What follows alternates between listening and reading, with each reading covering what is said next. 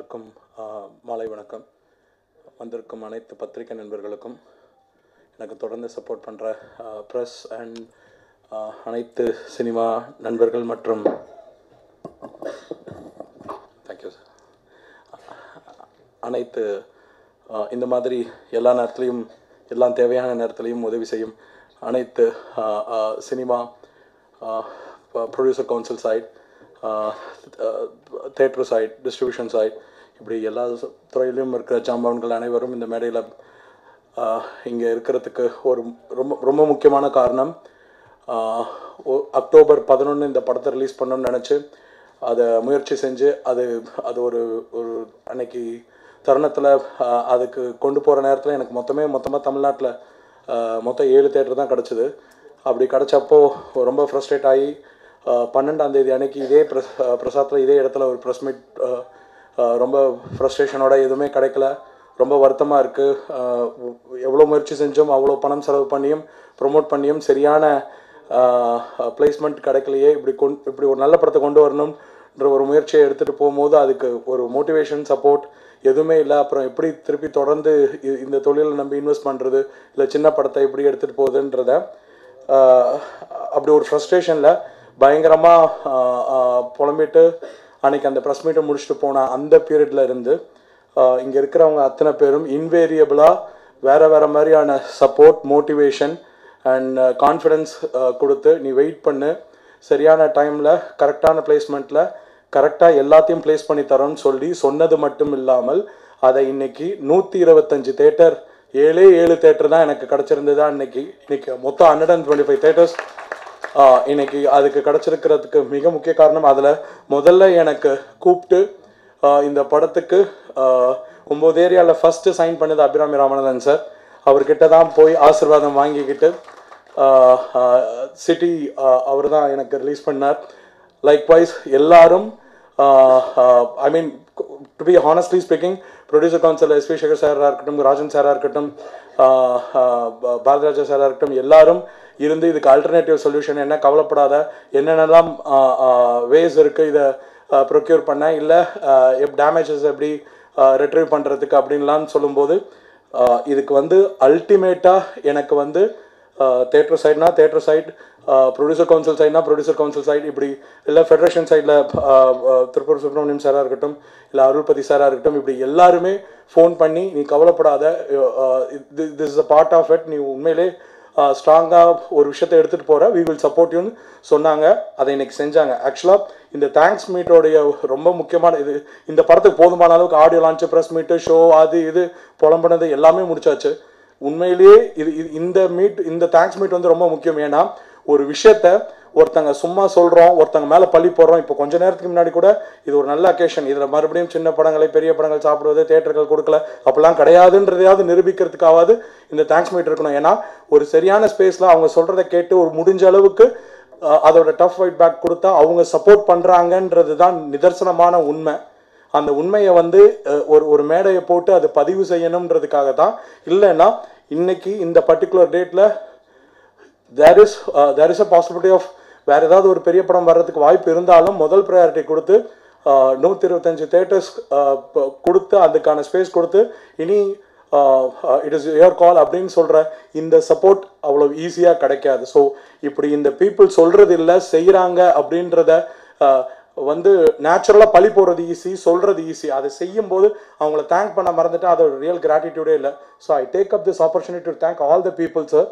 So really I'm so glad that நான் ஒரு சாதாரண ஒரு டிஸ்ட்ரிபியூட்டராக வளரணும்னு நினைக்கிற ஒரு ஆள், அதுக்கு எவ்வளவு ஃபர்ஸ்ட் ப்ரையாரிட்டி கொடுத்து எனக்கு support பண்ணீங்கன்றது I'm so glad in getting all these theatres. So I really take up a chance to also thank our honourable மாண்புமிகு திரு கடம்பூர் ராஜு சார் அவர்கள் அண்ட் மாண்புமிகு திரு விஜயபாஸ்கர் சார் அவர்கள். கடம்பூர் ராஜு சார் மோர் இந்த படத்துக்கு பயங்கரமாக சப்போர்ட் பண்ணியிருக்கார், அவுட் ஆஃப் த பாக்ஸில், அவுட் ஆஃப் த ப்ளூவில். ஸோ அவருக்கு ரொம்ப பர்சனலாக தேங்க். நேற்று இன்ஃபேக்ட் ஹீரோயினை கூட கால் பண்ணி அவர் அப்ரிஷியேட் பண்ணார், அவங்க ஆக்டிங் பெர்ஸ்பெக்டிவ் பாராட்டி. ஸோ இந்த நீங்கள் ப்ரெஷ் ஷோ பார்த்துட்டு நீங்கள் கொடுத்த ரிவ்யூஸ் வெளியில் தேட்டர்ஸ்காரங்கெல்லாம் புக் பண்ணும்போது உங்கள் படத்தை பற்றி நல்லா சொல்கிறாங்க, நல்லா கேள்விப்படுறேன்னு சொல்லி கேட்கும்போது நான் இந்த படத்தை வந்து வாங்கும்போது நிஜமாக இப்போ போயிட்டுருக்கிற சூழ்நிலையில் ஒரு சின்ன படத்தை வாங்கினீங்கன்னா அதில் வியாபார ரீதியாக எவ்வளோ சம்பாதிக்க முடியுன்றதோடைய ப்ராக்டிக்கல் வயபிலிட்டி ரொம்ப கம்மி. இப்போவும் இந்த படத்தை கரெக்டான ப்ரொமோஷன்ஸ் பண்ணி ப்ராப்பராக தேட்டருக்கு கொண்டு போயிருக்கேன். ஸோ தொடர்ந்து உங்கள் சப்போர்ட் தேவைப்படுது. அடுத்தடுத்த படங்கள் அடுத்த வாரம் சங்க தமிழன். ஸோ தொடர்ந்து சப்போர்ட் பண்ணுங்கள். And I really once again thank all the people sir. Thanks a lot sir. விழாவுக்கு வரவேந்திருக்கும் அனைத்து பத்திரிகை நண்பர்களுக்கும் மற்றும் இவ்விழாவில் கலந்து கொண்டிருக்கும் திரையுலக ஆளுமைகள் அவர்களுக்கும் எனது மாலை நேர வணக்கம். இந்த நிகழ்வின் நோக்கம் வந்து என்னென்னு கேட்டிங்கன்னா, அக்டோபர் 9ஆம் நாங்கள் வந்து இந்த படம் வந்து அனௌன்ஸ் பண்ணோம். ஸோ போதிய தியேட்டர்கள் கிடைக்கவில்லைன்றது எங்களுக்கு ரொம்ப வருத்தமாக இருந்தது. அப்போ வந்து நானும் சில அறிக்கைகள் கொடுத்தேன். அப்புறம் அண்ணன் ரவீந்திரன் அவர்களும் சில அறிக்கைகள் கொடுத்தாங்க. எங்கள் கமிட்டியில் உட்காந்து தயாரிப்பாளர் சங்கத்தில் உட்காந்து ஆலோசனை குழுக்கு கமிட்டி வந்து அவங்க உட்காந்து டிஸ்கஸ் பண்ணி என்ன பண்ணலான்னு அடுத்து டிஸ்கஸ் பண்ணும்போது இந்த டேட்டை ஃபிக்ஸ் பண்ணோம்.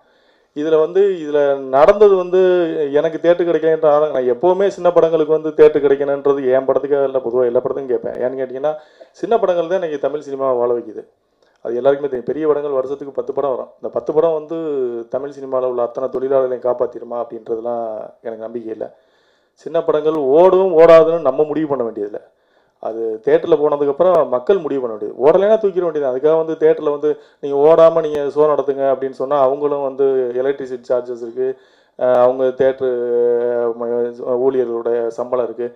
ஸோ அப்படிலாம் நீங்கள் வந்து ஓடாத படத்தை ஒரு படத்தை ஓட்டுங்கள, எங்களுக்கு வாய்ப்பு கொடுங்க, ஓடுது ஓடலைன்றதை மக்கள் முடிவு எடுக்கட்டும் அப்படின்றத நம்ம கோரிக்கையாக இருந்தது. அந்த கோரிக்கையை ஏற்றுக்கொண்டு இன்றைக்கி வந்து ஒரு 125 தேட்டர்கிட்ட கொடுத்துருக்காங்க அப்படின்றதுக்கு அதுக்கு முக்கியமான காரணம் வந்து எங்களுடைய ஆலோசனை குழு கமிட்டி உறுப்பினர்கள் அத்தனை பேருக்கும், அப்புறம் வந்து அண்ணன் அபிராமி ராமநாதன், அண்ணன் திருப்பூர் சுப்பிரமணியன், அண்ணன் பன்னீர்செல்வன், அருள்பதி அண்ணன், எல்லாருக்கும் இந்த நேரத்தில் நன்றி சொல்ல கடமைப்பட்டிருக்கேன். நான் பன்னீர்செல்வன் கூட இடையில் ஒரு ஆடியோ ஃபங்க்ஷனில் பேசியிருந்தாங்க, கேட்டேன். இந்த மாதிரி எல்லாருமே வந்து எங்களை தப்பு சொல்கிறீங்க, நாங்கள் என்ன பண்ணுறது அப்படின்னா. உண்மைதான். அதான் அன்றைக்கி அவர் பேசும்போது நான் புரிஞ்சுக்கிட்டேன். என்னென்னு கேட்டிங்கன்னா, நம்ம தயாரிப்பாளர் சங்கத்துலேருந்து நீங்கள் வந்து ஒரு ரிலீஸ் ரெகுலேஷன் வச்சு ஒரு 350 தேட்டர் வந்து பெரிய படம் பண்ணலாம் அப்படின்னு நம்ம ஒரு சிஸ்டம் வச்சுருந்தோம்னா அவங்கள போய் நம்ம கேட்கலாம். நம்மக்கிட்ட இங்கே சிஸ்டம் இல்லைன்றது பிரச்சனை. ஸோ அதனால் அவங்கள தப்பு சொல்லி ஒன்றும் பண்ண முடியாது. இதை நாங்கள் கோரிக்கையாக தான் சொல்கிறோம். அதாவது சின்ன படங்களையும் வாழ வைங்கண்ணே. ஏன்னா வந்து இன்றைக்கி தியேட்டர்கள் வந்து ஃபீட் பண்ணிகிட்டு இருக்கிறது சின்ன படங்கள் தான். ஸோ சின்ன படங்கள் வாழ வைங்க. அந்த கோரிக்கையை கேட்டு செஞ்சு கொடுத்த இந்த நேரத்தில் அவங்களுக்கு, ஏன்னா திட்டுறோம், நான் அதாவது செய்யலைன்னும் போது திட்டுறோம், செய்யும் போது அவங்களுக்கு நன்றி சொல்லணுன்றது நம்ம கடமையாக இருக்கணுன்றதுக்காக தான் இந்த விழா ஏற்பாடு செஞ்சோம். இதில் நம்ம மாநில செய்தித்துறை அமைச்சர் கடம்பூர் ராஜன் வந்து இந்த முயற்சிக்கு வந்து பெருமை காட்டினாங்க. உண்மையாக சொல்லணும்னா அரசியலை கடந்து, நான் வந்து எந்த அரசியல் அப்படின்றதெல்லாம் கடந்து அமைச்சர் கடம்பூர் ராஜனை வந்து தமிழ் சினிமாவுக்கு கிடச்ச ஒரு பொக்கிஷன் தான் சொல்லலாம். ஏன்னா எந்த நேரத்தில் யார் போய் பார்த்தாலும் ஒரு எங்கள் நிர்வாகம் இல்லை, நிர்வாகத்தில் உள்ள பொறுப்பாளர் உள்ள யார் வேணாலும் போல் பண்ணால் போய் நேரம் சந்திச்சு என்ன பிரச்சனை சொன்னால், சினிமா சம்மந்தப்பட்ட பிரச்சனை உடனே பேசி அதை வந்து தீர்த்து கொடுக்கு. இது வரைக்கும் இதுக்கு முன்னாடி இந்த செய்தித்துறை அமைச்சர்லாம் யார் என்னன்னு கூட நமக்கு தெரியாது. அந்தளவுக்கு ஒரு பிரபலம் இல்லாமல் தான் இருந்தாங்க. ஏன்னா அப்படி ஒரு சினிமாவுக்கு ஒரு துறை அமைச்சர் இருக்காருன்றதே நிறைய பேருக்கு தெரியாமல் இருந்தது. ஆனால் இன்னைக்கு யாருக்கு பிரச்சனைனாலும் நம்ம வந்து அமைச்சர் கடம்பூர் ராஜனுக்கு ஃபோன் பண்ணுறாங்க, எல்லாருமே ஃபோன் பண்ணுறாங்க, போய் சந்திக்கிறாங்க, பார்க்குறாங்க. அவர்கிட்ட குறைகளை சொன்னால் உடனே இமீடியட்டாக ஆக்ஷன் எடுக்கிறாரு. ஸோ அந்த வகையில் வந்து அப்படி ஒரு செய்தித்துறை அமைச்சரை எங்களுக்கு தந்ததுக்காக நம்ம தமிழக முதல்வர் அவர்களுக்கு இந்த நேரத்தில் நன்றி சொல்ல கடமைப்பட்டிருக்கேன். மற்றபடி பத்திரிகை நண்பர்கள் வந்து நிறைய பேர் வந்து ரிவ்யூ கொடுத்துருக்கீங்க. அதில் சிலருக்கு குறைகளும் சொல்லியிருக்கீங்க. உங்களுடைய குறைகளை வந்து தலைவணங்கி ஏற்றுக்கொள்கிறேன். அதை சரி செய்ய முயற்சி. எனக்கும் அந்த குறைகள் எல்லாம் உடன்பாடு உண்டு. நீங்கள் சொன்ன குறைகளில் எனக்கும் உடன்பாடு உண்டு. இன்னும் எழுதாத நண்பர்கள் கூட, அதாவது நான் என்ன சொன்னா, சரியோ தவறோ எதுனாலும் எழுதுங்க. அதாவது என் மேல் தவறு இருந்தாலும் கூட நீங்கள் சுட்டி காட்டலாம். ஏன்னா அதை நான் மாற்றிக்கிறதுக்கான வாய்ப்பை தான் பார்க்குறேன். ஏன்னா இங்கே வந்து நம்மளை பற்றி புகழ்ந்து பேசணுன்றது மட்டுமே கிடையாது. என்னுடைய படைப்பு வந்து பொதுமக்களுக்கானது, பப்ளிக்கானது. அதில் வந்து நீங்கள் விமர்சனம் பண்ணுறதுக்கு உங்களுக்கு உரிமை இருக்குன்னு நான் நினைக்கிறேன். அதனால் வந்து என்னுடைய குறைகள் எதுவாக இருந்தாலும் நீங்கள் சுட்டி காட்டலாம். அதை அடுத்தடுத்து நான் சரி பண்ணிக்கிறதுக்கு எனக்கு ஒரு வாய்ப்பாக இருக்கும்.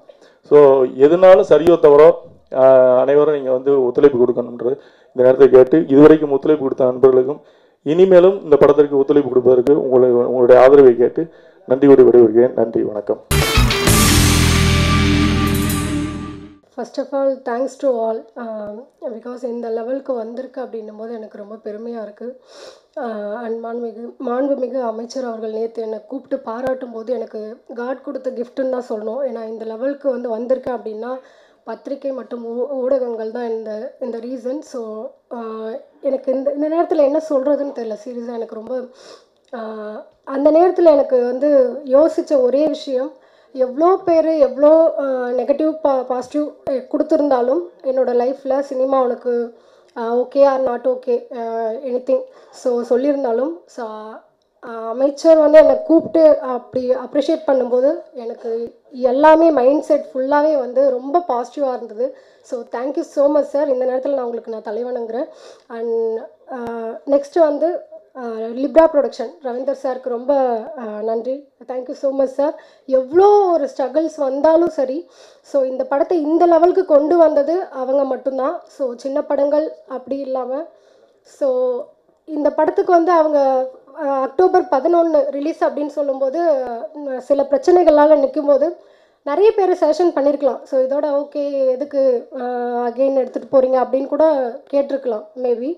ஸோ அதெல்லாம் விட்டுட்டு ஸோ கான்ஃபிடெண்ட்டாக நம்ம ரிலீஸ் பண்ணணும் அப்படின்னு முன் வந்ததுக்கு இந்த நேரத்தில் நான் அவருக்கு தலைவணங்குறேன். So thank you so much sir எங்கள் டீம் சார்பாக. ஸோ அண்ட் பத்திரிகை அண்ட் இணையதள ஊடகங்கள் தொலைக்காட்சி தொடர்புகள் எல்லாரும் இந்த நிமிஷம் வரைக்கும் பாசிட்டிவாக ரிவ்யூஸ் கொடுத்துட்டு வரீங்க. ஸோ எனக்கு ரொம்ப நன்றி இந்த நேரத்தில். ஏன்னா ஒரு படத்துக்கு நெகட்டிவும் இருக்கும் பாசிட்டிவும் இருக்கும். ஸோ இந்த படத்துக்கு ஃபுல் அண்ட் ஃபுல் என்னை பொறுத்த வரைக்கும் பாசிட்டிவ் கமெண்ட்ஸ் நிறைய பேர் கொடுத்துருக்கீங்க. ஸோ அவங்களுக்கு எல்லாருக்குமே இந்த நேரத்தில் ரொம்ப நன்றி. ஸோ யாருன்னா மிஸ் பண்ணியிருந்தால் ரொம்ப தேங்க்ஸ். ஸோ நோட் பண்ணி சொல்லணும் அப்படின்னா நிறைய பேருக்கு சொல்லணும். ஸோ இந்த நேரத்தில் எல்லாருக்குமே தேங்க்ஸ். ஸோ இதே மாதிரியே சின்ன படங்களுக்கு சப்போர்ட் பண்ணுங்கள். ஸோ நீங்கள் பண்ணுற ஒரு விஷயந்தான் இந்த லெவலுக்கு இந்த படத்துக்கு படத்துக்கு வந்திருக்கு. ஸோ இது இனிமேலும் இது கன்னியூ ஆகணும் நான் வேண்டிக்கிறேன். ஸோ எல்லா வல்ல இறைவனையும் வேண்டி இந்த நேரத்தில் நன்றி விடைபெறுகிறேன். And thank you so much.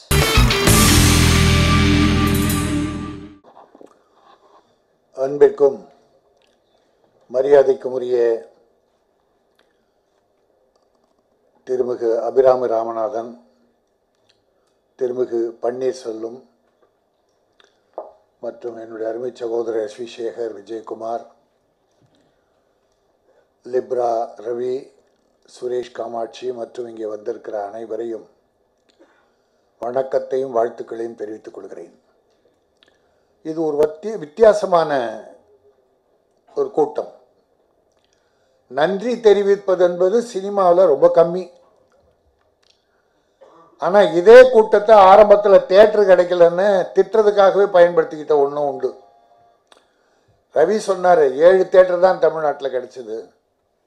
ஆனால் விளம்பரம் ஏறக்கூடிய 1 கோடி ரூபா கிட்ட நல்லா பண்ணியிருந்தார். விளம்பரம் அற்புதமாக, அந்த சின்ன படத்துக்கு பெரிய விளம்பரம். அவர் இந்த படம் பார்த்து அப்படி லயிச்சிட்டார். அவர் ப்ரொடியூசர் கவுன்சில் சொன்னார், இந்த படம் எனக்கு பெரிய சக்ஸஸை கொடுக்கலன்னா பரவாயில்ல, நான் முழு கான்ஃபிடென்ட்டாக இருக்கேன். அப்படி என்னை ஏமாத்திச்சுன்னா பரவாயில்ல, அந்த நட்டத்தை நான் மகிழ்ச்சியோடு ஏற்றுக்கொள்கிறேன் சொன்ன ஒரே டிஸ்ட்ரிபியூட்டர் லிப்ரா ரவி. இதில் என்னன்னா, நம்ம தியேட்டருக்காரங்களை பல நேரம் வருத்தப்படுறோம். ஆனால் உண்மை என்னென்னா, பெரிய படங்கள் வரும்போது நம்ம போட்டி போடுறது தவிர்க்கணும். சின்ன படங்கள் யானைகளுக்கிட்ட போய் மாட்டிக்கிட்டு எலியாயிடக்கூடாது. அதாவது முன்ன நாங்கள் தியேட்டர் ப்ரொடியூசர் கவுன்சிலில் ஒரு ரெகுலேஷன் எல்லாரும் பேசி தான், அப்புறம் ராமநாதன், பன்னீர்செல்வம், ப்ரொடியூசர், டிஸ்ட்ரிபியூட்டர்ஸ் எல்லாம் பேசி தான் இந்த ஃபெஸ்டிவல் டேஸில் என்னென்ன பண்ணலாம், எந்த படங்கள் விடலாம். ஒவ்வொரு சின்ன படம் வரும்போது பெரிய படங்களை தவிர்க்கிறது, பெரிய படம் வரும்போது சின்ன படங்களை தவிர்க்கிறது. தியேட்டர் மெயின்டெனன்ஸுக்கு அந்த பெரிய படங்களுடைய வரவு வேணும். அது எப்பாவது வருஷத்தில் ஒரு 25-30 படங்கள் பெரிய படங்களுக்கு ஒதுக்குற நேரம். சின்ன படங்கள் 180 படங்களுக்கு மேலே வருது.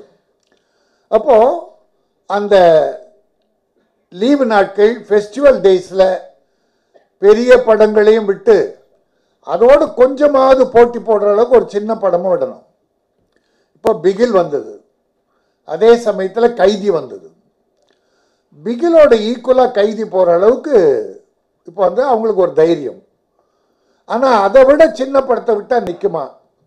எதுக்கு பாடம் போவாங்க? அதுன்றத ப்ரொடியூசரும் டிஸ்ட்ரிபியூட்டரும் கொஞ்சம் நினச்சி பார்த்து, தியேட்டர்காரங்களுக்கு நட்டம் இல்லாமல் இருக்கணும் உண்மை. அதே நேரத்தில் தயாரிப்பாளர்களுக்கும் விநியோகஸ்தர்களுக்கும் நட்டம் இல்லாமல் இருக்கணும். கொஞ்சம் அட்ஜஸ்ட் பண்ணி நாங்கள் போனோம்னா யாருக்குமே தப்பு வராது. பெரிய படங்களோடு மோதாமல் இருக்கிறது தான். ஏன்னா இந்த படம் போன மாதம் அறிவிச்சதப்போ ஒரு 2-3 படம் தான் இருந்தது, சின்ன படங்கள். இடையில எந்த படம் வர்ற மாதிரி இல்லை.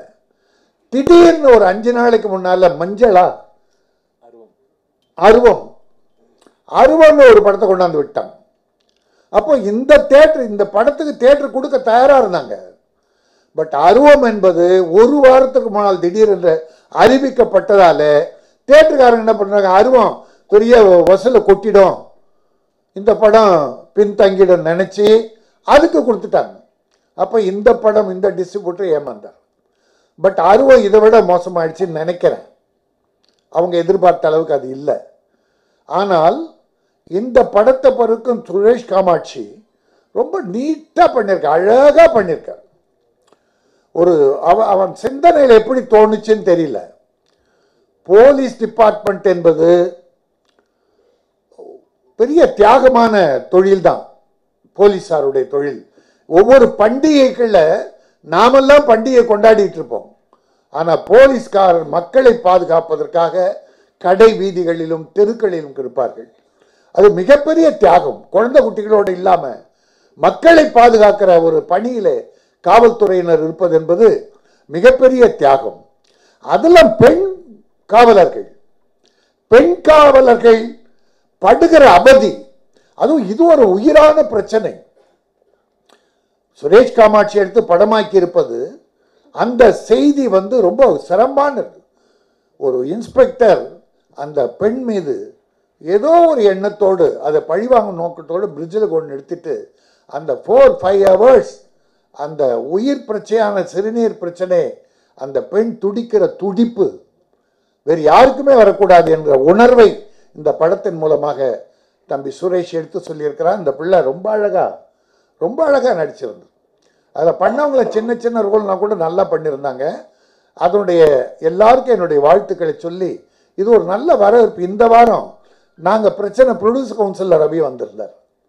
அப்போ கூப்பிட்டு அருவம் டிஸ்ட்ரிபியூட்டர் ரவியோட பேசினா இல்லைன்னே தப்பு நடந்து போச்சு, அடுத்த வாரம் அந்த அவருடைய படம் ஏதோ ஒன்று வருது, அதோடு அட்ஜஸ்ட் பண்ணி எல்லாமே கொடுக்கலாம், தியேட்டருக்காரங்களாம் ஹெல்ப் பண்ணுவாங்க அப்படின்னு சொன்னதால் இவர் இந்த தேதியை மாற்றி வச்சார். அது கவுன்சில் மூலமாக தான் நடந்தது.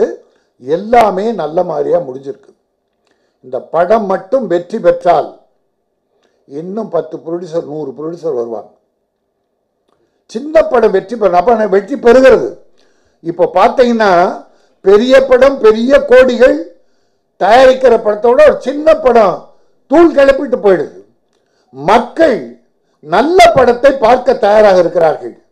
எந்த ஹீரோ பண்ணாங்கன்றது வேற, அந்தந்த ரசிகர்கள் அந்தந்த ஹீரோக்களை பார்ப்பது வேற. ஆனால் பொதுமக்கள் சின்ன ஆர்டிஸ்டா பெரிய ஆர்டிஸ்டா பார்க்கல. ஒரு 3 நாள் முதல்ல ஒரு 50 பேர் தியேட்டருக்கு வராங்க, இந்த சின்ன படத்தை பார்க்குறாங்க. அவன் மவுத் டாக், வாய்மொழி விளம்பரம் மூலமாக அடுத்த சனிக்கிழமை 250-300 பேர். பிறகு அது பிக்கப் ஆகுது. ஜோக்கர், அறம், அருவி, இப்படிப்பட்ட படங்கள்லாம் அதுக்கு பெரிய உதாரணங்கள். இப்போ அது நிறைய 8 தோட்டாக்கள், குற்றம் 23, இதெல்லாம் பெரிய ஹீரோஸே இல்லை. ஆனால் மக்களிடத்தில் பெரிய வரவேற்பை பெற்றது. ஆகவே மக்கள் சரியாக இருக்கிறார்கள், நல்ல படங்களை பார்க்க தயாராக இருக்கிறார்கள். அதனாலே நாம் பெரிய படத்தோடு போட்டி போடுவதை கொஞ்சம் தவிர்த்து, இருக்கிற எவ்வளோ கேப் இருக்கு, அந்த நாட்களில் சிறு படங்களை விட்டால் நிச்சயமாக சக்சஸ் வருவதற்கு. ஆனால் நாம் தயாரிப்பாளர், டைரக்டர்ஸ், ஒரு தமிழ் பண்பாடு மிக்க, மண்வாசம் மிக்க, நம் தமிழர்களோடு இந்தியர்களோடு கலந்துவிட்ட அந்த கலாச்சாரத்தை மீறாமல், கெடுக்காமல், அசிங்கப்படுத்தாமல் நல்ல கதைகளை கொண்டு வந்தால் இதை மக்கள் பார்க்க தயாராக இருக்கிறார்கள். இன்றைக்கு தேட்டர் 125 தேட்டர் தமிழ்நாட்டில் கொடுத்திருக்கிறார்கள் என்கிற போது நாம் திரையரங்க உரிமையாளர்களுக்கு நன்றியை தெரிவிக்க தயாராக இருக்கிறேன். என்னுடைய அருமை அபிராமி ராமநாதன் அவர்கள், அவர் எப்போவுமே சின்ன படத்துக்கு, பன்னீர்செல்வம் கூட தான், அது கேப்பில் படத்தை பார்த்து இடம் கொடுக்குறாங்க, இல்லைன்னு மட்டும் சொல்லிட முடியாது. 90 நம்ம ஒரு மாரியமான ஒரு படம் எடுத்தேன், ப்ரொடியூசர், கதை வசனம், டைரக்ஷன்லாம் நானே. அந்த படம் தமிழ்நாடு பூரா நல்ல கலெக்ஷன். சிட்டியில் இந்த மால் தேட்டர்ஸ், அதில் அபிராமி தேட்டரில் சரியான வசூல் இல்லை, அந்த பெர்சன்டேஜை விட கம்மியாக தான் அபிராமியில் மட்டும் அப்படி போச்சு. ஆனால் அபிராமி ராமநாதன் என்ன பண்ணுறது தெரியுமா, எனக்கு பணமே அனுப்ப வேண்டியதில்லை, ஏன்னா குறைஞ்சது 10,000 ரூபாய் செக்கு, இந்த படத்தை ஒன்றும் இல்லைன்னு அனுப்பக்கூடாது அப்படின்னு 10,000 ரூபாய் செக்கு அவராக கொடுத்து அனுப்பினார்கள். ஆக எந்த காலமும் சிலர் இருக்காங்க, அரக்கத்தனமாக இருக்காங்க தியேட்டர் உரிமையாளர்கள், அதை இல்லைன்னு யாரும் மறுக்க முடியாது. சிலர் அநியாயம் பண்றாங்க, அதெல்லாம் உண்மை. ஆனால் நல்லவர்கள் நிறைய இருக்கிறார்கள், சின்ன படத்துக்கும் ஆதரவு தர இருக்கிறார்கள். அப்படிப்பட்ட திரையரங்க உரிமையாளர்கள் வாழ்க. நாங்கள் என்றும் அவர்களுக்கு நன்றி சொல்ல கடமைப்பட்டிருக்கிறோம். சின்ன படங்களை காப்பாற்றுங்க, அது ஒரு புண்ணியம் என சொல்லி நன்றி, வணக்கம். மறுபடியும் வணக்கம். அகர முதல் எழுத்தெல்லாம் ஆதி பகவன் முதற்றே உலகு. ஏன்னா இப்போ திருவள்ளுவரை பற்றி சொன்னால் தான் கொஞ்சம் பரபரப்பாக இருக்குங்கிறதுக்காக, சட்டைக்கு அதுக்கு சம்மந்தம் இல்லை, பட் பொதுவாக சொல்கிறேன். இந்த படத்தை நாங்கள் பார்த்துட்டோம். சுரேஷ் காமாட்சி இவருடைய பெரிய எஃபர்ட் இது. முன்னாடி பேசினது இங்கே மேடையில் இருக்கிறவங்க எல்லாருமே இவங்க யங்ஸ்டர்ஸ், பாக்கி எல்லாரும் திரைப்படத்துறையில் மிகுந்த அனுபவம் வாய்ந்தவர்கள் எல்லா விஷயத்துலையும். ஸோ அவங்க எல்லாரும் இருக்காங்க. இதில் பெருசான விஷயம், இந்த படம் ப்ரெஸ்ஸுக்குன்னு போட்டு 15 நாள் இருக்கும். ஆனால் எப்போ ரிலீஸ் தள்ளி போச்சோ அந்த ரிலீஸுக்கு முன்னாடி நாம் விமர்சனம் பண்ணால் போகிறோம், இப்போ பண்ண வேண்டாம் அப்படின்னு அந்த ஒரு எத்திக்கலாக இருந்ததுக்கு அனைத்து பத்திரிகையாளருக்கும் தயாரிப்பாளர்கள் சார்பில் மனமார்ந்த நன்றியை நான் தெரிவித்துக் கொள்கிறேன். ஏன்னா ஆரம்பத்துலேருந்து சொல்லுவாங்க, சார் வெள்ளிக்கிழமையே பண்ணிடாதீங்க சார் விமர்சனம், வெள்ளிக்கிழமையே பண்ணிடாதீங்க சார், திங்கக்கிழமைக்கு அப்புறம் திங்கக்கிழமைக்குள்ளே ஜனங்க பண்ணிடுவாங்களே, அதுக்கு முன்னாடி இவங்க பண்ணணும்னு பார்க்குற ஒரு விஷயந்தான். சினிமா இப்போ தான் மாறிப்போச்சு. முன்னெல்லாம் எப்படின்னா, ஒரு படம் எடுத்து அந்த படத்தை பல பேருக்கு போட்டு காமிச்சு அவங்களுக்கு யாருக்கு பிடிக்குமோ அந்த டிஸ்ட்ரிபியூட்டர்ஸ் வாங்கிறதுன்னு ஒரு சிஸ்டம் இருந்தது. இப்போ படத்தில் என்ன இருக்குதுன்னு அந்த ப்ரொடியூசருக்கே தெரியுமா தெரியாதான்னு தெரியல, அவரே ஃபர்ஸ்ட் ஷோ தான் பார்ப்பார் போல இருக்குது. அந்த மாதிரியான ஒரு சூழலில் தான் படம் ரிலீஸ் ஆகுது. அப்போ என்ன ஆகுது, வெளியில் வந்துட்டா இதை பற்றி விஷயம் தெரிஞ்சு போச்சுன்னா கலெக்ஷன் அஃபெக்ட் ஆகிடுவோம்னா அப்படி பயந்து எடுக்கக்கூடிய சூழலாக இன்றைய சினிமா இருக்கிறது. இது தப்பான ஒரு விஷயம். ஏன்னா ஃபாரின்லலாம் படம் எடுக்கிறாங்க, வெளிநாட்டுக்கான மாதிரி ஃபுல் ஸ்கிரிப்ட், பவுண்டு ஸ்கிரிப்ட் இருக்கும், என்ன ஷார்ட் என்ன எப்படி எல்லாமே இருக்கும். அந்த ஸ்கிரிப்டை யாரும் எடுத்துன்னு போகாத பார்த்துப்பாங்க அது மாதிரிக்கும். ஏன்னா வேறு ஒருத்தர் போய் எடுத்துட்டா, இப்போவே 2-3 ப்ராஜெக்டில் பார்த்தா எங்களுக்குள்ளே நாங்கள் பேசும்போது பார்த்தா ஒரே கதையை 2 பேர் எடுக்கிறாங்க. ஒரே ரைட்ஸ் வாங்கின படத்தை ஒருத்தர் ரைட்ஸ் வாங்கியிருக்காரு, ஒருத்தர் ரைட்ஸ் வாங்காத இன்னொருத்தர் எடுத்துகிட்டு இருக்காரு. ஏன்னா தயாரிப்பாளர் சங்கத்தில் இப்போ அரசாங்கம் நியமித்துள்ள கமிட்டியாக நாங்கள் அரசாங்கத்தின் சார்பில் நாங்கள் இருக்கோமே தவிர நாம் எல்லாத்தையும் பண்ணிட முடியாது. அந்த தினசரி நிர்வாகம் சரியாக நடைபெற வேண்டும் என்று இந்த சுரேஷ் காமாட்சியினுடைய அந்த படம் அப்படி லாஸ்ட் மினிட்ல டக்குன்னு வேறு யாரோ உள்ளே பூந்துட்டாங்க, அதனால் வர முடியலேங்கிறத நாம் டிஸ்ட்ரிபியூட்டரையோ தியேட்டர் ஓனரையோ சொல்லி பிரயோஜனமே கிடையாது. காரணம், நம்ம சினிமாக்குள்ளே இருந்த அந்த தயாரிப்பாளர்களுக்கு இருந்த சுய கட்டுப்பாடு மீறப்பட்டு விட்டது. இது நம்மளுடைய மிஸ்டேக். யார் யார் எப்போ வரணும், எந்த மாதம் வரணும் அப்படின்னு இருந்தது. அந்த இண்டஸ்ட்ரி ஸ்ட்ரைக்கு அதுக்கு பிறகு அது தரிகட்டு டமார்னு போன உடனே அதுக்கு பிறகு வந்தது தான் இந்த அடாக் கமிட்டி வர முடியாத சூழ்நிலை ஆயிடுச்சு. காரணம், எந்த ஒரு துறையிலையுமே அந்த சுய ஒழுக்கமும் சுய கட்டுப்பாடும் இருந்தால் பிரச்சனை இல்லை. நான்லாம் பெரிய படத்தை பற்றி பேசவே முடியாது. நான் நடித்த ஒரே ஒரு பெரிய படம் ஜீன்ஸ், அது ஒன்று தான். நாங்கள்லாம் 2 லட்ச ரூபாவில் 3 லட்ச ரூபாலெல்லாம் படம் எடுத்து சகாதேவன் மகாதேவன் 20 லட்ச ரூபா தான் டோட்டல் பட்ஜெட்டு, அது 1.5 கோடி ரூபா கலெக்ட் பண்ணுது. காரணம், சிஸ்டம் சரியாக இருந்தால் இண்டஸ்ட்ரி சரியாக இருக்கும். அடுத்தவன் வரக்கூடாது, இவன் வந்துடக்கூடாது, அவன் கூட. இப்போ கூட பார்த்தேன், இந்த ரவிச்சந்திரனும் அந்த ரவிச்சந்திரனும் ஒரு நல்ல பேரலல் திங்கிங் இருந்ததுனால இப்போ இந்த போஸ்ட்போன் ஆனது கூட ஸ்மூத்தாக இருக்கிறது. அது வந்து சுரேஷ் காமாட்சியோடைய ஒரு பெரிய விஷயம். எனக்கு சுரேஷ் காமாட்சிகிட்ட பிடிச்ச விஷயம், அந்த ஃப்ரெண்ட்ஷிப்பு ரொம்ப நல்லா மெயின்டைன் பண்ணுவார், பிஸ்னஸையும் நல்லா மெயின்டைன் பண்ணுவார். ஆனால் எதை எப்போ மெயின்டைன் பண்ணுறதுன்னு தெரியாது. பணம் கேட்கும்போது ஃப்ரெண்ட்லியாக இருந்துருவார், அவர் கேட்கும்போது கூட இருக்கிறவங்க ஃப்ரெண்ட்லியாக இருந்துருவாங்க. இவர் பிஸ்னஸாக பேசும்போது அவங்க ஃப்ரெண்ட்லியாக போயிடுவாங்க, என்னம்மா இதெல்லாம் கேட்குற நீ அப்படிங்கிற மாதிரி. அதனாலேயே சில பேர் இருக்காங்க, இது வேற அது வேற அப்படிங்கிறது அது தெரியாத எல்லார்கிட்டையுமே ஒரு நல்லவராக இருக்கணும்னு ஆசைப்படுறதுனால ஆனால் இந்த விஷயத்தில் டைரக்டர் பாரதி ராஜாவை நான் ரொம்ப பெரிய அளவில் நான் பாராட்ட வேண்டும். ஏனென்றால் அவருடைய ஒரு படமே இன்னும் ரிலீஸ் ஆகலை, ஓம்.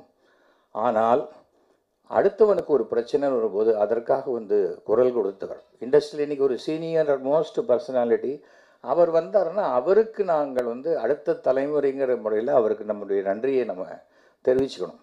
ஏன்னா நமக்கு எதுக்கு வம்புன்னு போல அவர் சுரேஷ் காமாட்சிக்காக அந்த குரலை கொடுத்து பண்ணினது ரொம்ப சந்தோஷமான ஒரு விஷயம்.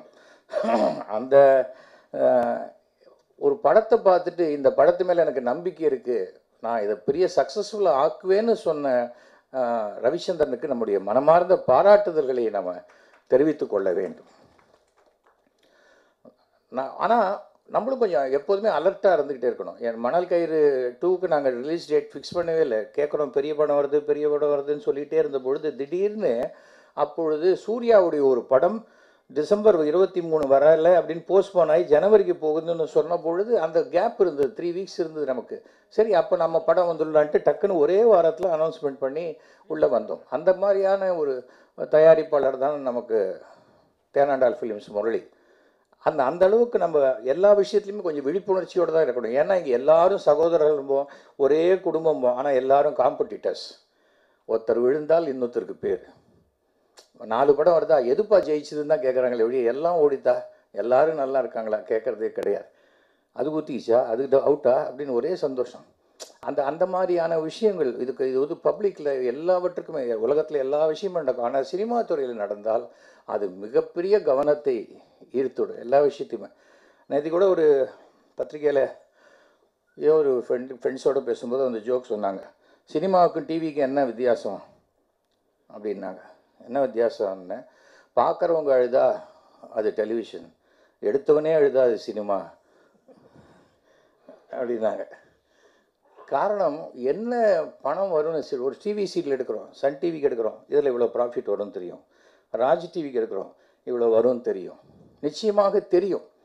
ஆனால் எதுவுமே தெரியாத இன்வெஸ்ட்மெண்ட். இது வந்து வெறும் அப்படியே சமூக சேவை மாதிரி செய்யவே முடியாது. கருத்தோடு எடுத்திருக்காரு, ஆனால் அந்த கருத்தோடு எடுத்தாலும் இந்த படத்தால் அதை தாண்டி உள்ளுக்குள்ள சின்ன த்ரில்லு, சஸ்பென்ஸு, பாக்கி விஷயம் எல்லாமே இருக்குது.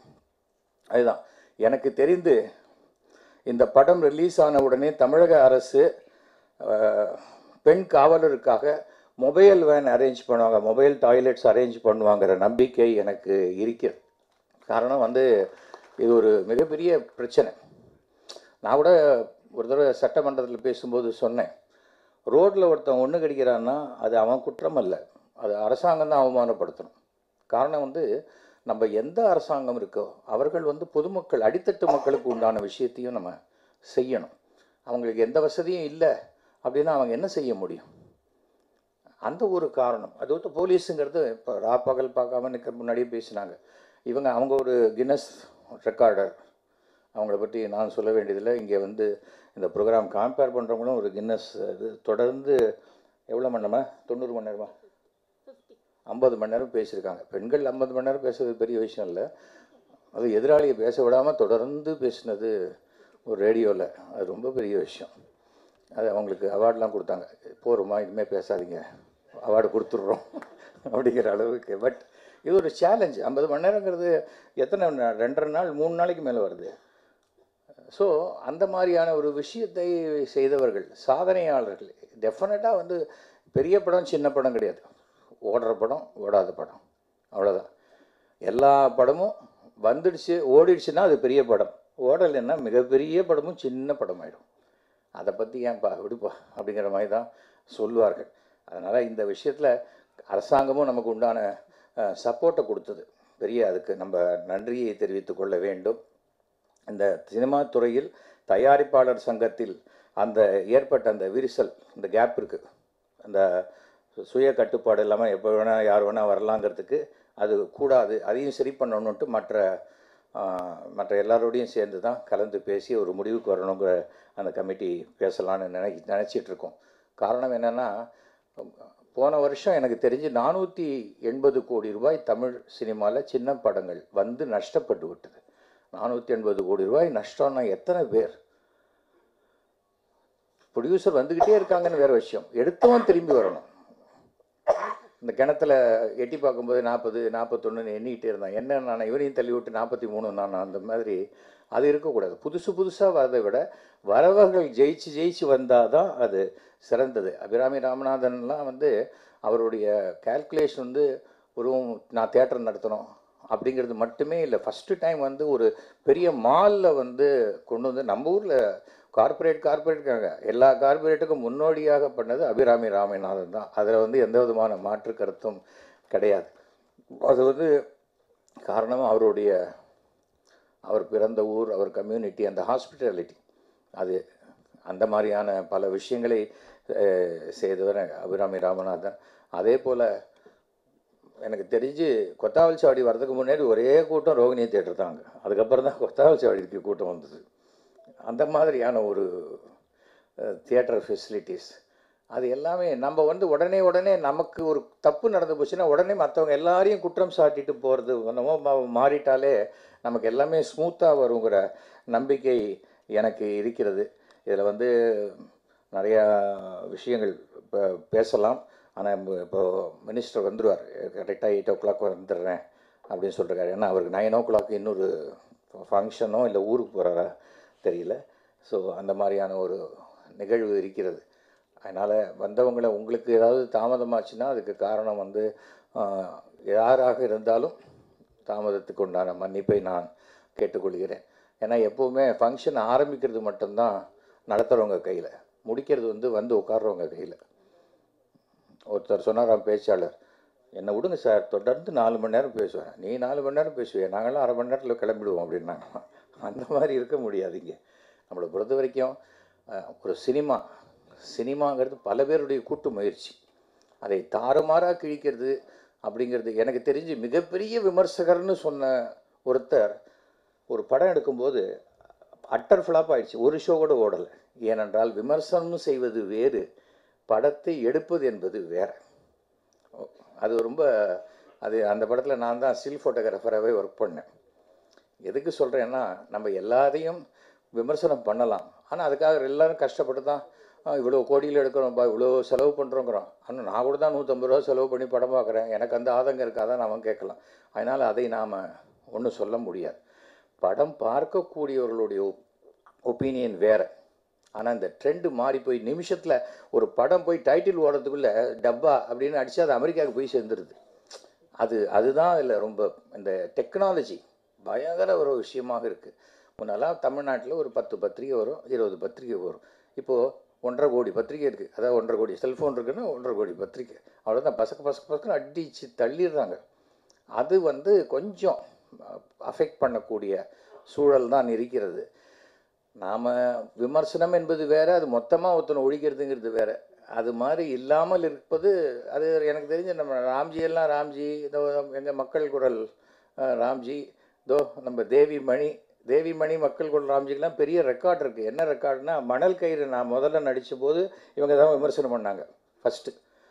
அதே குரூப் மணல் கயிறு 2 அந்த 36 வருஷம் கழிச்சு ரிலீஸ் ஆகும்போது கிட்டத்தட்ட 10 பேர் அதே விமர்சனம் அந்த படம் பார்ட் 2க்கும் விமர்சனம் பண்ணாங்க.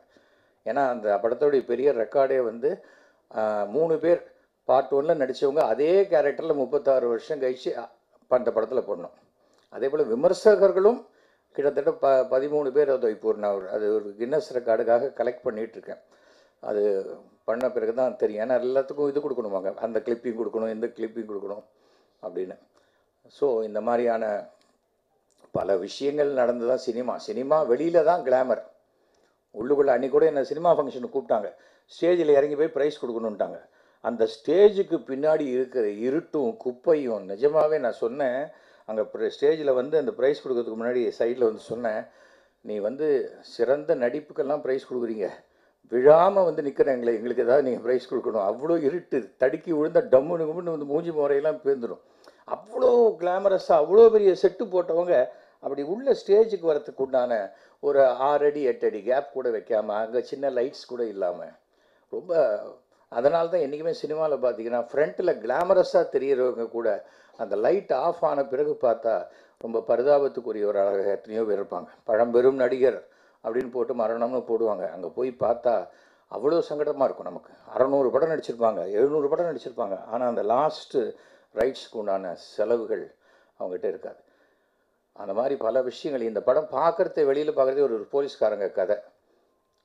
ஆனால் அந்த ஒரு போலீஸ்கார பெண்ணுக்கு நடக்கக்கூடிய ஒரு டாய்லெட் போக முடியல, ஒரு யூரின் பாஸ் பண்ண முடியல பப்ளிக்கில் நான் ஆம்பளைங்கன்னா டக்குன்னு போவோம். நமக்கு தான் இருக்கவே இருக்க பவர் சப்ளை இருக்கிற டிரான்ஸ்ஃபார்மர் எல்லாமே அதுக்கு வேறு எழுதியிருப்பாங்க, இங்கே நாய்கள் சிறுநீர் கழிக்கக்கூடாது. நாய் தானே நமக்கு என்ன அப்படின்ட்டு. ஆனால் லேடிஸ் அப்படி முடியாது.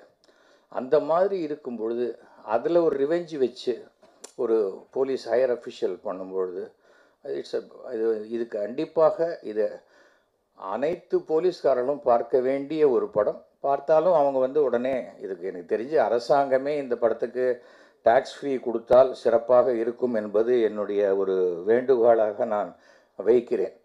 காரணம், இப்போ ஜிஎஸ்டிலாம் வந்ததுக்கப்புறம் அந்த தமிழில் பேர் வைக்கணும், அப்போ தான் டாக்ஸ் ஃப்ரீலாம் இருந்தது. இப்போ டாக்ஸே எல்லாத்துலேயும் இருக்குது.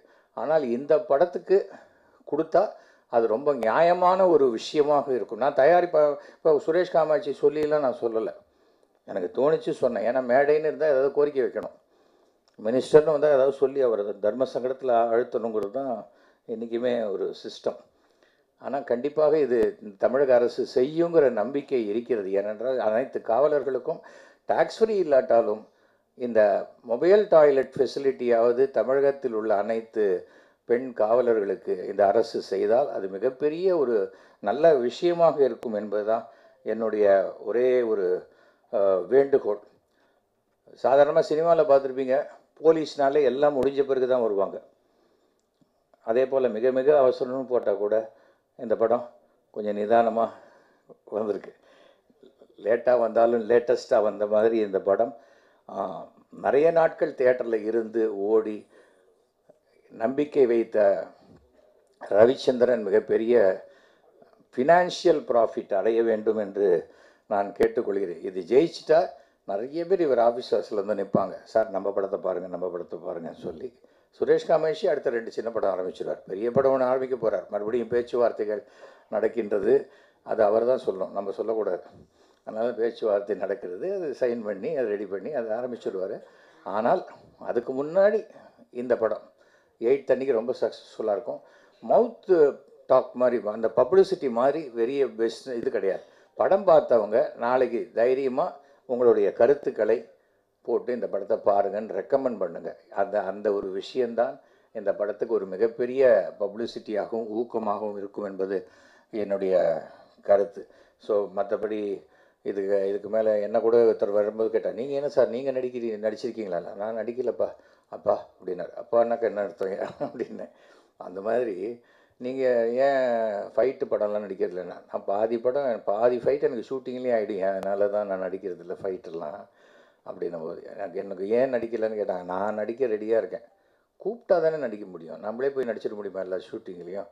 தவறும் பல வருஷங்களாக ஒரு விதமான ஸ்டைலில் வந்துட்டோம்.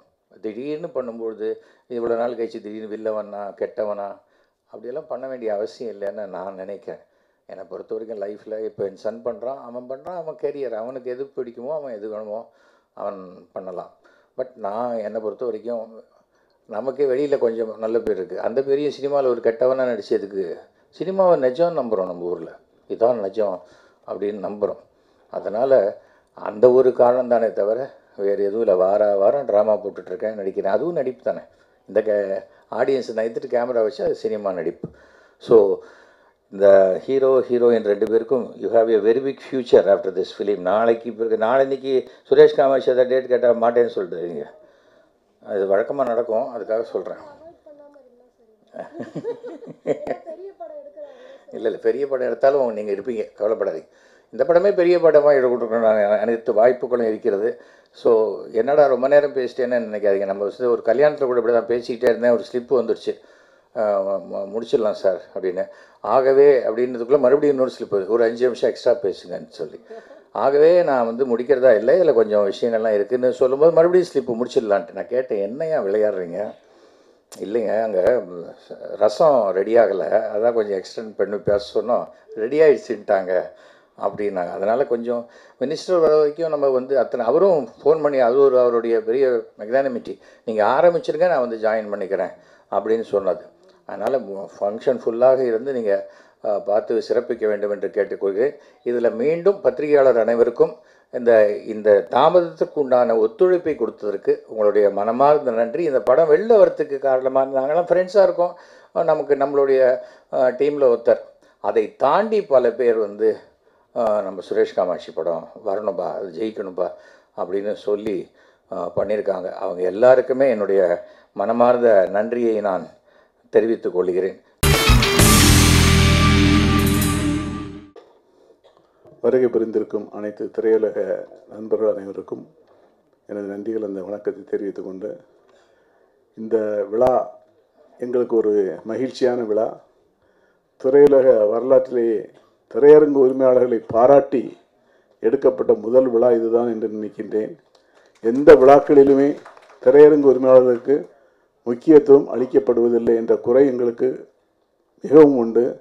அரசாங்கத்தில் பல விருதுகள் வழங்குகின்றார்கள், ஆனால் நன்றாக பராமரிக்கப்படுகின்ற திரையரங்கு என்று ஒரு திரையரங்குக்கு கூட அவர்கள் விருதுகள் வழங்குவதில்லை. ஆனாலும் நாங்கள் அதையெல்லாம் பொறுத்து கொண்டு திரையுலகுக்கு நாங்கள் செய்கின்ற பணி மிக பிரமாதமான ஒரு பணி. அதை நீங்கள் எப்பொழுதுமே மறக்கக்கூடாது, மறக்கவும் முடியாது. என்னென்னால் எவ்வளவு பெரிய படமாக இருந்தாலும் திரையரங்குகளில் திரையிடப்படும் பொழுது மட்டும்தான் அதனுடைய வேல்யூ மக்களுக்கு தெரியும். நீங்கள் இன்டர்நெட்டில் பார்த்தாலும் சரி, ஆன்லைனில் பார்த்தாலும் சரி, திரையரங்குகளில் பார்க்கவில்லை என்றால் அந்த படம் பெரிய படமாக கருதப்படாது. எல்லோரும் சொல்லுகின்றீர்கள் சின்ன படங்களுக்கு திரையரங்கு உரிமையாளர்கள் முக்கியத்துவம் கொடுப்பதில்லை என்று. அதை நான் ஏற்கனவே இதே லேபில் உள்ள ஒரு கேசட் லேஸில் விளக்கமாக சொன்னேன். அது இப்பொழுது தேவையில்லை. ஆனால் சின்ன படங்கள் நன்றாக ஓட வேண்டும் என்று விரும்புவது திரையரங்கு உரிமையாளர்கள் மட்டும்தான். எல்லா சின்ன படங்களும் நன்றாக ஓட வேண்டும் என்றால் சின்ன படங்கள் திரையிட்டு அது நன்றாக ஓடினால் எங்களுக்கு வருகின்ற வருமானம் ஜாஸ்தி. ஒரு பெரிய படத்திற்கு 75% நாங்கள் கொடுக்கின்றோம். ஆனால் சின்ன படங்கள் என்று அவங்க 50% எங்களுக்கு படம் கொடுக்கின்றார்கள். அப்படி இருக்கும் பொழுது நாங்கள் சின்ன படம் ஓட வேண்டாம் என்று எந்த காலத்தில் நினைக்க மாட்டோம். சின்ன படங்கள் ஓடுவதை நாங்கள் மிகவும் விரும்புகின்றோம், ரசிக்கின்றோம். திரையரங்கு கொடுப்பதில்லை என்பது எந்த படம் வருவதற்கு முன்னால் நாங்கள் எங்களுக்கு இந்த படம் ஓடும் ஓடாது என்று யாருக்கும் தெரியாது. இந்த படத்தைக்கு நாங்கள் திரையரங்கு ஒதுக்கவில்லை என்று சுரேஷ் காமாட்சி அவர்கள் பேட்டி கொடுத்திருந்தார். எங்களுக்கெல்லாம் மிகவும் வருத்தம். 5 படம் 7 படம் 8 படம் வரும்பொழுது யாராவது படத்தை புக் பண்ணி விடுகின்றார்கள். அதுதானே தவிர இந்த படத்திற்கு தியேட்டர் கொடுக்கக்கூடாது, கொடுக்க வேண்டாம் என்று எதற்காக நாங்கள் நினைக்க வேண்டும்? நன்றாக ஓடுகின்ற படம், எந்த படம் ஓடினாலும் ஒவ்வொரு படமும் நன்றாக ஓட வேண்டும் என்று ஆண்டவனை வேண்டுவது திரையரங்கு உரிமையாளர்கள் மட்டும்தான். ஒரு படம் 4 படங்கள் வருவதென்றால் ஒரு ப்ரொடியூசர் படத்தை மற்ற 3 ப்ரொடியூசர்களும் எந்த அளவுக்கு வெற்றிகரமாக ஓட வேண்டும் என்று நினைப்பார்கள் தெரியவில்லை. ஆனால் ஒரு திரையரங்கு உரிமையாளர் மட்டும்தான் எல்லா படமும் நன்றாக ஓட வேண்டும் என்று பிரார்த்தனை பண்ணுவது திரையரங்கு உரிமையாளர் மட்டும்தான். அவர்களுக்குத்தான் எந்த படம் ஓடக்கூடாது என்று நினைக்காத ஒரே ஜென்மம் நாங்கள் தான். எங்களை நீங்கள் ஆனால் திட்டிக் கொண்டே இருக்கின்றீர்கள். இப்பொழுது எங்களை புரிந்து கொண்டு எங்களையும் பாராட்டுவதற்கு அழைத்தீர்கள், மிகவும் நன்றி. கண்டிப்பாக சின்ன படங்கள் மிக பிரமாதம் ஓட வேண்டும். அதற்கு மக்கள் பெரிய படங்களைத்தான் நாங்கள் பார்ப்போம், அதற்கப்புறம் தான் சின்ன படங்களை பார்ப்போம் என்ற இது இல்லாமல் நல்ல படத்தை பார்ப்போம் என்ற எண்ணங்கள் வந்தால் சின்ன படங்கள் பெரிய படங்கள் இல்லாமல் நல்ல படங்கள் பிரமாதமாக ஓடும் என்ற ஒரு சிட்டு. இப்பொழுது ஒரு பெரிய படம் தீபாவளிக்கு வந்தது, ஆன்லைனில் ஓப்பன் பண்ணி 2 மணி நேரத்தில் 22,000 டிக்கெட் எங்கள் தியேட்டரில் விற்றது. இது எங்கள் தவறா, மக்கள் தவறா அல்லது இண்டஸ்ட்ரி தவறா? அதை பார்த்து ஆக வேண்டும் என்று துடித்து கொண்டு நிற்கின்றார்கள். ஆனால் சின்ன படங்கள் வரும்பொழுது 100 டிக்கெட் 200 டிக்கெட் ஆன்லைன் போவதே கஷ்டமாக இருக்கின்றது. இது எங்கள் தவறே அல்ல, மக்களின் மனநிலை. நல்ல படங்களை செலக்ட் பண்ணி கண்டிப்பாக எல்லா படங்களுக்கும் ஆதரவு கொடுக்க வேண்டும் என்று மக்களை கேட்டுக்கொள்கின்றேன். அது மட்டும் இல்லை, நமது சுரேஷ் காமாட்சியும் இப்போ இருக்க கவுன்சில் ஒரு மிக செல்வாக்காக இருக்கிற அரசாங்கத்திடம் ஏற்கனவே பல ஒரு கோரிக்கையை வைத்திருக்கின்றோம். பெரிய பெரிய திரையரங்குகள் எல்லாம் சின்ன திரையரங்களாக மாற்ற வேண்டும் என்று. மாற்றினால் இந்த திரையரங்குகள் இன்னும் 3 மடங்கு அதிகரிக்கும். இந்த பிரச்சனையே வராது. நாங்கள் கூப்பிட்டு உங்கள் வாசலில் வந்து நிற்போம், எங்களுக்கு படம் கொடுங்கள், எங்களுக்கு படம் கொடுங்கள் என்று. அதை நீங்கள் உங்கள் பீரியடில் அதை முடித்து கொடுத்திருந்தால் உங்களுக்கு மிகவும் சந்தோஷமான செய்தி. எங்களுக்கும் பிரச்சனை இல்லை, நாங்களும் உங்களிடம் திட்டு வாங்க மாட்டோம். ஆகவே தயவு செய்து எங்களை திட்டாதீர்கள். நாங்கள் உங்கள் நண்பர்கள், நாங்கள் உங்களுக்கு எதிரி அல்ல. நீங்கள் இல்லை என்றால் நாங்கள் திரையரங்கு எப்படி ஓட்டுவது? நீங்கள் படம் எடுக்கவில்லை என்றால். ஆகவே படங்கள் வர வேண்டும் என்று விரும்புவது நாங்கள் தான். எங்களை நீங்கள் திட்டுவதை தயவுசெய்து நிறுத்திக் கொள்ளுங்கள் என்று கூறி எங்களை வாழ்த்து அழைத்ததற்காக நாங்கள் மிகவும் சந்தோஷம். நன்றி, வணக்கம்.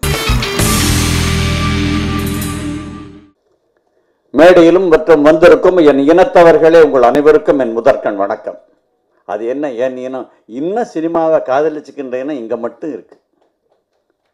அப்படிதான் சொல்லுவேன். மேடையில் எவ்வளோ முக்கியமான இந்த முதல்ல ராஜன் எந்திரிச்சு போனாரு. அவர் எவ்வளோ தூரம் எங்களுக்காக போராடி இருக்கார் தெரியுமா? ஒவ்வொரு பைரட்டட் டிவி சிடி வரையிலையும் என்ன போராட்டம் நடத்தியிருக்கார். அதுவும் ஒரு இடத்துல, நான் அது எங்கேன்னு சொல்லக்கூடாது, பர்டிகுலராக ஒரு கவர்மெண்ட் ஆஃபீஸுக்குள்ளே போய் அந்த ஆஃபீஸர் சம்மந்தப்பட்டு அவன் இழுத்து அரைஞ்சு விட்டார். அந்த தைரியம் யாருக்கு? எதுக்காக? அவர் சொந்தத்துக்காகவா? இந்த திருட்டு விஷயம் ஒழிக்கிறதுக்காக. அதே மாதிரி இந்த உட்காந்துருக்காரு பன்னீர்செல்வம். திரையரங்குகளுக்குள்ள ஒற்றுமை ஒன்றுபட்டால் உண்டு வாழ்வு, இல்லைன்னா அனைவருக்கும் சாகுன்னு எங்களை எல்லாரையும் ஒருமைப்படுத்தி கட்டுப்பாட்டுக்குள்ளே கொண்டாந்தவர் பன்னீர்செல்வம் தான். இல்லைன்னா நாங்கள்லாம் நெல்லிக்காய் மூட்டை அவுத்து விட்டதுக்கப்புறம் எப்படி இருக்கும் அப்படி இருந்தோம். அது எல்லாத்தையும் ஒன்றா கட்டினா என்னவெல்லாம் பண்ண முடியும் பண்ணி காமிச்சு இந்த பன்னீர்செல்வம். அப்படி ஒவ்வொருத்தரும். இந்த சேகர் இருக்காரு, அவங்க அப்பா என்னை அப்போ எனக்கு பழக்கம். இவங்க அப்பா, இவர் எனக்கு ரொம்ப தெரியாது, அடிக்கடி ஃபோனில் மட்டும் பேசுவார். அவர் என்னை கூப்பிட்டு, நீ நல்ல காரியம் ஏதாவது பண்ணணும் அப்படின்னு வா, உன்னை லயன்ஸ் கிளப்பில் சேர்றேன், நீ கட்டாயப்படி சேர வச்சார். அப்படி ஒவ்வொருத்தருக்கு மேடையில் இருக்க ஒவ்வொருத்தரும் எனக்கு வேண்டியவங்க தான். இப்போ இந்த சின்ன படங்க சொல்கிறீங்களே, இன்னைக்கு காலையில் எனக்கு ஃபோன் பண்ணி இந்த மாதிரி ஒரு ஃபங்க்ஷன் இருக்குது அப்படின்னு. முதல்ல புரியலை என்ன சொல்கிறாங்க அப்படின்னு. ஏன்னா எங்களுக்கு திரையரங்குகளை இதுவரைக்கும் நன்றி சொல்லி இதுவரைக்கும் நான் கேள்விப்பட்டது கிடையாது. 43 வருஷம் ஆச்சு நான் இந்த தொழிலுக்கு இதுவரைக்கும் கேள்விப்பட்டது கிடையாது. ரெண்டாவது கேட்டேன், ஆமாம் அதுக்கு தான் அப்படின்னு. சரி போய் பார்ப்போம். ஏன்னா முதல் படம் எனக்கு நல்ல ஞாபகம் இருக்குது. அது படம் பேரை சொல்ல விரும்பலை. 76 ரிலீஸ் ஆச்சு. இது 76 நாங்கள் தியேட்டர் திறந்தது. அப்போ நான் படித்தது பிஇ, பேச்சுலர் ஆஃப் இன்ஜினியரிங். நான் எப்படியோ இந்த சினிமா தொழில் வந்துட்டேன். அப்போ அந்த படம் 25 வாரம் ஓடி இருக்கேங்க தியேட்டரில். 25 வாரம் ஓடினதுக்கு அப்போ என்ன நினச்சேன்னா, நாலடியார் ஞாபகம் வந்துச்சு. வான் உயரம் வரப்போயிடும் நெல். அதனால் அந்த வரப்பு நீரை தாங்கிறது நாங்கள் தான், எங்களுக்கு தான் முதல் மரியாதை இருக்கும்னு பைத்தியக்கார மாதிரி சூட்டெல்லாம் போட்டுக்கு போனேன். அந்த நிர்வாண உலகத்தில் கோவணம் கட்டின பைத்தியக்கார மாதிரி அன்றைக்கி இருந்து என்னை பார்த்தா. முதல்ல நமக்கு ஷீல்டு கொடுக்க போகிறாங்க. முதல்ல ஹீரோ கூப்பிட்டாங்க, அப்புறம் ஹீரோயினை கூப்பிட்டாங்க, அப்புறம் எல்லாரையும் கூப்பிட்டுக்கினே வந்தாங்க. அப்புறம் லைட் பாய் கூப்பிட்டாங்க, அப்புறம் சமையல் பண்ணவங்கள கூப்பிட்டாங்க. இன்னும் தியேட்டரை கூப்பிடவே இல்லை. கடைசியில் போனா போகுதுன்னு எங்களை கூப்பிட்டாங்க. நான் ஒருத்தன் தான் தியேட்டருக்காரன் 25 வாரம் ஒன்று என்கிட்ட மட்டும்தான். எனக்கு ஒரு ஷீல்டு கூட என் பேரே காணும், வேறு என்னமோ பேர் இருந்துச்சு. அதை பரவாயில்ல, அது உரிச்சு போடு, சரியா போயிடும்னாங்க. அந்த ஷீல்டு இன்னும் பத்திரமா வச்சுருக்கேன். நான் முதல்ல வாங்கின ஷீல்டு. அப்படிப்பட்ட இந்த சினிமா உலகத்தில் இன்னைக்கு எங்களுக்கு நன்றி சொல்கிற அளவுக்கு நாங்கள் வளர்ந்துருக்கோம்னா அதுக்கு யார் காரணம்? இந்த தொழிலில் சின்ன படங்கள் தான் அதுக்கு காரணம்னு நான் நினைக்கிறேன். ஏன்னா இந்த சின்ன படத்துக்கு தியேட்டர் கிடைக்காம நாங்கள் தியேட்டர் கொடுத்ததுனால தானே எங்களுக்கு இவ்வளோ தூரம் வந்திருக்கு மரியாதை. பெரிய தியேட்டருக்கு அப்படி இல்லையே, பெரிய படங்களுக்கு. ஏன்னா எங்களுடைய சிரமங்களை பூரா ராஜன் அக்வேர் ஆணி வரைய பிச்சு சொல்லிட்டார் முதல்லையே. பெரிய படங்களில் நாங்கள் கொஞ்சம் சம்பாரிச்சோம். ஏன்னா இப்போ என்ன எடுத்துங்க, நான் இப்போ தியேட்டர்னாலையும் இடிச்சுட்டேன், புதுசு கட்டிக்கிட்டு இருக்கேன். 4 தியேட்டர் இருந்துச்சு. 4 தியேட்டர்னா ஒரு வருஷத்துக்கு எவ்வளோ? 208 வாரத்துக்கு எனக்கு படம் வேணும். 208 வாரத்துக்கு எங்கெங்க பெரிய படம் வருது? ஒரு ப்ரொடியூசர் இந்த இருக்காங்களே, ப்ரொடியூசர் டைரக்டர் ஒரு 3 வருஷம் படம் எடுக்காமல் இருக்கலாம். ஆனால் நான் வாரம் படம் போட்டே ஆகணும், என்ன மாதிரி ஒன்று போட்டாகணும். அப்படி இருக்கையில் பெரிய படங்களை நம்பி நாங்கள் எப்படிங்க வண்டியை ஓட்ட முடியும்? 208 வாரத்துக்கு எனக்கு படம் வேணும்னா சின்ன படங்கள் தானே. ஆனால் சின்ன படங்கள் என்ன பண்ணுறாங்க, நாங்கள் பெரிய படத்தில் சம்பாரிச்சா தான் இதில் தாக்கு பிடிக்க முடியும் எங்களை. பெரிய படம் வரையில் வேறு வழி இல்லை எங்களுக்கு. அதனால பெரிய படத்தை போடுறோம். அந்த டயத்தில் எனக்கும் வேணும்னு கேட்டால் நாங்கள் மாட்டேன்னு சொன்னால் நீங்கள் கூட்டமாக கூடி பேசினாலும் எங்களால் முடியாது. தனக்கு மிஞ்சி தான் தானம் தருவோம் என்ன. அதனால் இப்போ சரியான தேதியில் வந்திருக்கீங்க. நாளைக்கு வேறு படமே இல்லை, ஃபர்ஸ்ட் கிளாஸ் பீரியட். உங்களுக்கு ஒரு வாரம் இந்த 125 தியேட்டர்லையும் ஒரு வாரம் நல்லா போச்சுன்னா நீங்கள் போட்ட படத்தை போல் ஒரு 4-5 மடங்கு வந்துடும். ஏன்னா இப்போ வர்ற வேகம் இருக்குது பாருங்க, பணம் வர்ற வேகம் இருக்குது பாருங்க. அந்த காலம் மாதிரி இல்லை. அந்த காலில் 100 நாளில் ஓடினா என்ன வருதோ இப்போ 10 நாளில் வருது அந்த பணம். அந்த மாதிரி இருக்கு இப்போ இந்த தொழில். அதனால இந்த படம் மிக, அதோட இன்னொன்று வந்து நான் பார்த்தேன், எப்போவுமே பொதுவாக ப்ரொடியூசர் எல்லாம் பாம்பேலேருந்து ஹீரோயினை இம்போர்ட் பண்ணி தான் நடிக்க வைப்பாங்க. அவங்களுக்கு தமிழே பேச வராது, கொஞ்சம் கொஞ்சம் பேசிட்டு போயிருங்க. இங்கே ஒரு தமிழ் பொண்ணை வேற நடிக்க வச்சுருக்காங்க. அதுவே ஒரு ஆச்சரியமாக இருந்தது எனக்கு. அதான் கேட்டேன், நிஜமாகவே தமிழ் பொண்ணு தான் நான், இல்லை தெலுங்கு மலையாளம்லாம் தான். அதான் அதெல்லாம் இன்வேஷன் பூரா தெலுங்கு மலையாளம் ஹிந்தி மராத்தி எல்லாரையும் கூட்டியாந்து உட்கார வச்சு நடிக்க வச்சுருவீங்க. டப்பிங் பண்ணியிருக்கேன், அதுக்கு டப்பிங்க்கு ஒரு தனியாக ஒரு ஆர்டிஸ்ட்டு. ஆனாங்க இந்த திரையரங்குகளை பொறுத்த வரைக்கும் இப்போ எங்களுடைய நிலைமை என்ன? இப்போ இந்த மாதிரி ஒரு மினிஸ்டர் கிடைக்கிறதுக்கு நம்ம கொடுத்து வச்சிருக்கோம். ஏன்னா என்ன தெரியுமா, அவரை போய் பார்த்து சொன்னோம், இந்த 1000 சீட்டு உள்ளதுக்கு 1000 சீட்டுக்கு ஆளே கிடைக்க மாட்டேங்குது எங்களுக்கு, ஞாயிற்றுக்கிழமை கூட ஃபுல்லாக மாட்டேங்குது. அதனால எங்களுக்கு பல சிக்கல்கள், எந்த விதமான பர்மிஷன் இல்லாமல் அதை ஒரு பெரிய தியேட்டரை 2ஆவோ 3ஆவோ ஆக்கிறதுக்கு அனுமதி வேணும்னு கேட்டோம். உடனே சரின்னார். சரின்னு சொன்னல முதலமைச்சருக்கு பர்மிஷன் வாங்கி அதிகாரிகிட்டையும் சொல்லி உத்தரவுகளை போட சொல்லியிருக்காரு. அப்போ இப்போ 1000 சீட் இருக்க தியேட்டரை நாங்கள் ஒவ்வொன்றும் ஒரு 100-150 சீட் ஆக்கணும்னா அப்போ எங்களுக்கு நல்லா இருக்கும், படங்கள் தியேட்டரும் நிறைய கிடைக்கும். அந்த மாதிரி இந்த மினிஸ்டர் ஒவ்வொன்றுக்கும் எங்களுக்கு உதவுறாரு. எதுவாக இருந்தாலும் போய் கேட்க முடியுது. அதோடு மட்டும் நான் இன்னொன்று கேள்விப்பட்டேன், எவ்வளோ தூரம் உண்மைன்னு தெரியல, இங்கே இருக்க இந்த படத்தை சம்மந்தப்பட்டவங்க சொன்னால் தெரியும். இந்த மினாலே காவலுக்கு இந்த அம்மாவுக்கு தெரியுமான்னு தெரியல. ஏன்னா முதல்ல வந்து எங்களை தாக்கிருச்சு மைக்கில். இந்த மீட்டிங்கை நடத்தி தியேட்டர்களுக்கு நீங்கள் கௌரவிக்குன்னு சொன்னதே அவர் தான் நான் கேள்விப்பட்டேன். அப்போ அவ்வளோ தூரம் தியேட்டர் இருந்தால் தான் இந்த தொழில் பிழைக்குங்கிறத நம்பிக்கை அவருக்கு இருக்குது, அரசுக்கு இருக்குது. அதனால் இந்த தியேட்டர்கள் பிழைக்கணும், தியேட்டருக்கு நல்லா இருக்கணும். அதுக்குன்னா இந்த மாதிரி நிறைய சின்ன படங்கள் வரணும். ஒன்றே ஒன்று மட்டும் சொல்கிறேங்க, சின்ன படத்தை பொறுத்த வரைக்கும் என் அனுபவத்தில் சொல்கிறேன், ஒரு சின்ன படம் ஜெயிச்சதுன்னா 7 சின்ன படம் தோக்கிறத நீங்கள் தாங்கலாம். ஒரு பெரிய படம் ஜெயிச்சதுன்னா, இப்போ ரேஸுக்கே போகிறோம், நான் வந்து ரேஸ் கிளப் மெம்பருங்க. ஒரு குதிரையில் 100 ரூபா கட்டுறோம். அந்த புஸ்தகத்தையெல்லாம் பார்த்து இது கண்டிப்பாக ஜெயிக்குங்கிற ஒரு குதிரை மேலே கட்டுறோம்னு வைங்க, ஜெயிச்சதுன்னா 100 ரூபாய்க்கு 110 ரூபா கிடைக்கும். அதே சமயம் இது கண்டிப்பாக ஜெயிக்கவே ஜெயிக்காதுன்னு ஒரு 10ஆம் நம்பர் குதிரையில் போய் கட்டுறீங்க, நீங்கள் 10 ரூபா கட்டுங்க, ஜெயிச்சதுன்னா 10,000 ரூபா கிடைக்கும். அதுதாங்க இது சின்ன படம். அடிச்சதுன்னா பெருசு, எத்தனை படத்தையும் தாங்கும். அதனால இந்த சின்ன படங்க எடுக்கிற விதத்தில் இருக்க, கதையை சொல்கிற விதத்தில் இருக்க, கதையை சொல்கிற விதங்காங்க சினிமா. அந்த கதை சொல்கிற விதம் நல்லா இருந்ததுன்னா எந்த படம் ஓடுது. மவுத்தாக்னா ஸ்ப்ரெட் ஆகி ஓடுது. ஏன்னா இப்போ பெரிய படம் பார்த்தது போக எல்லாரும் படம் இப்படி பார்க்குறான், அவ்வளோ பேரும்.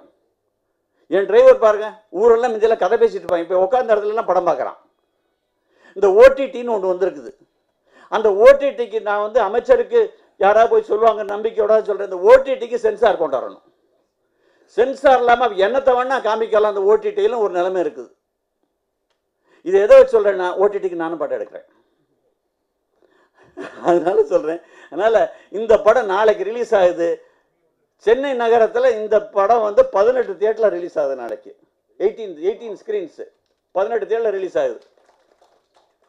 அதனால் கண்டிப்பாக சின்ன படங்க வரையில் எங்களை பொறுத்த வரைக்கும் என்னுடைய டிஸ்ட்ரிபியூஷன் கம்பெனியில் இந்த வருஷம் இது 40வது படம் பண்ணுறோம் சின்ன படங்களில். காரணம் வந்து இவங்களை வாழ வச்சா தான் இந்த தொழிலும் வாழும். அவ்வளோ டெக்னீஷியன்ஸ் வாழுவாங்க. வெறும் பெரிய படங்களை மட்டும் நம்பி டெக்னீஷியன்ஸ் வாழ முடியாது, இந்த தொழிலும் வாழ முடியாது. எல்லாரும் என்ன ஆவான்னு தெரியாது. ஏன்னா இந்த தொழிலுக்கு வந்ததுக்கப்புறம் எங்களுக்கு வேறு எந்த தொழிலும் எங்களால் பண்ண முடியாது. இப்போ நான் படித்தது பிஇ, ஆனால் என்னை திருப்பி இன்ஜினியரிங் தொழில் போச்சுன்னா என்னால் முடியாது. சினிமா தொழிலுக்கு வந்தனுடைய சாபக்கேடு தான். இதுக்குள்ளே வந்து நான் வெளியில் போகவே முடியாது. அப்படிப்பட்ட ஒரு தொழில் நல்லா இருக்கணும்னா அது சின்ன படங்கள் நிறைய வரணும், நல்லா வரணும், நல்லா ஓடணும். ஓடுவதற்கு எங்களால் என்ன முடியுமோ அவ்வளோ செய்ய தயார் என்று கூறிக்கொண்டு இந்த ஒரு ஆப்பர்ச்சுனிட்டி கொடுத்ததுக்காகவும் தமிழ்நாட்டில் இருக்க அனைத்து திரையரங்குகள் சார்பாகவும் நன்றி நன்றி நன்றி. எங்களையும் கூப்பிட்டு நன்றி சொன்னதுக்காக மீண்டும் ஒரு நன்றி கூறி விடைபெறுகிறேன். நன்றி, வணக்கம்.